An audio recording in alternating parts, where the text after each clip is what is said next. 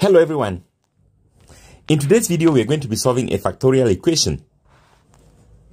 We are given that m+2 factorial divided by m-1 factorial is equal to m+1 factorial. And we need to find the value of n. But we know that m factorial is the product of all positive numbers between 1 and m. That is, m factorial is equal to m multiplied by m-1 multiplied by m-2 right down to 3 times 2 times 1. So if we take a number like 3, we have 3 factorial, which is equal to 3 times 2 times 1. And this is equal to 6. If we take 4 factorial, we are going to have 4 times 3 times 2 times 1. And this is equal to 24. From this definition, we can see that 1 factorial is equal to 1. And conventionally, 0 factorial is also equal to 1. Now let's get back to the equation. We are given that m+2 factorial divided by m-1 factorial is equal to m+1 factorial. And from the definition above, we can write this as m+2 multiplied by m+1 multiplied by m multiplied by m-1 factorial divided by m-1 factorial is equal to m+1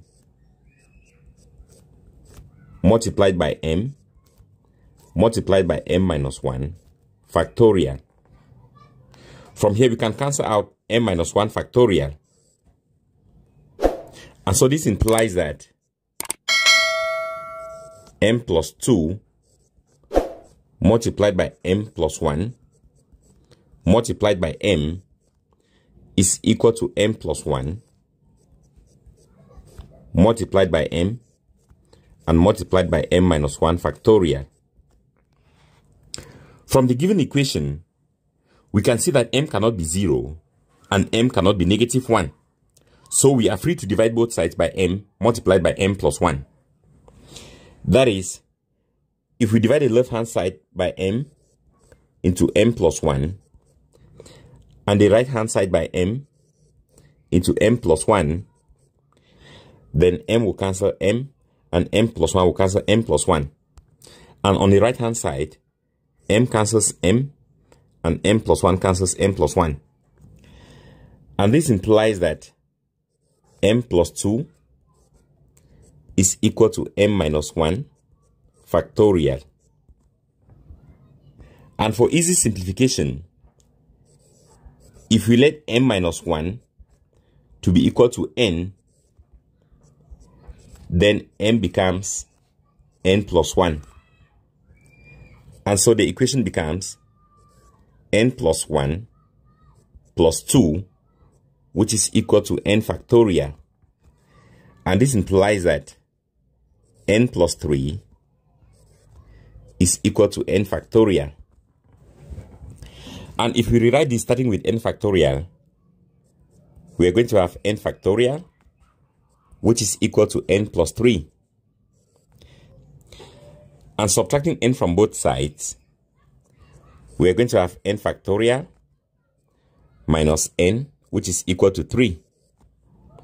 Again, from the definition above, we know that n factorial is equal to n into n-1 factorial. And so this implies that n into n-1 factorial minus n is equal to 3. And since n is common on the left-hand side, we can factor it out to have n into n-1 factorial minus 1, which is equal to 3. From here, we can see that the product of these two numbers is 3. And we know that 3 is a prime number. So there are only two possibilities, which are 3 times 1 or 1 times 3. So this implies that n is equal to 3 and n minus 1 factorial minus 1 is equal to 1, or n is equal to 1 and n minus 1 factorial minus 1 is equal to 3. And if n is 3, then n minus 1 factorial becomes 2 factorial, and 2 factorial minus 1 is just equal to 1. So n equal to 3 satisfies this equation. And if n is 1, then 1 minus 1 factorial becomes 0 factorial, and 0 factorial is 1. 1 minus 1 is 0, and 0 is not equal to 3. So n equal to 1 does not satisfy this equation. And therefore, n is equal to 3. But recall that m is equal to n plus 1. And therefore, m is equal to 3 plus 1. And this implies that m is equal to 4. So we are saying that if m plus 2 factorial